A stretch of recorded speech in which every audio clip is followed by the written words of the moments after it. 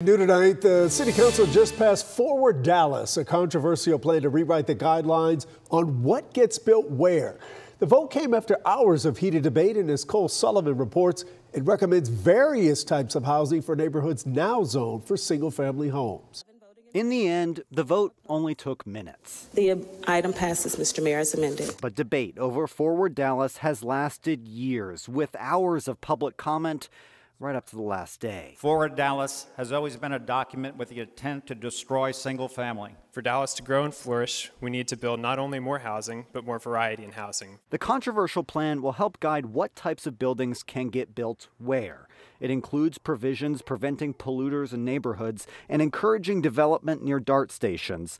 But what it means for housing has dominated the debate, which got fiery. Well, I'm not going to say to the residents, thank you for being here. I'm going to apologize to you for putting you through this process. Opponents worry the plan will make it easier for people to get permission to build duplexes and townhomes next to their single-family houses. I don't want that.